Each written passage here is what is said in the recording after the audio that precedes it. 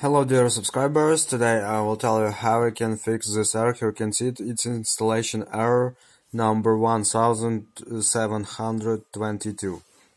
So for fixing it, you just need to go to your search tab. So just go to search tab and just write in search tab CMD and just right click on command prompt, and here you will see run as administrator. So just open it. Click yes, and here you need to enter MCE exec space / unregister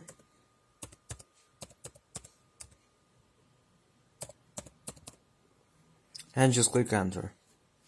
So second command you need to enter it's MCE exec space / rec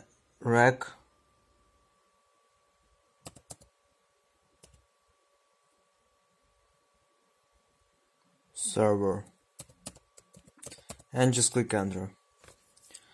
So after you write it, just write exit and restart your computer, and I hope it will help you.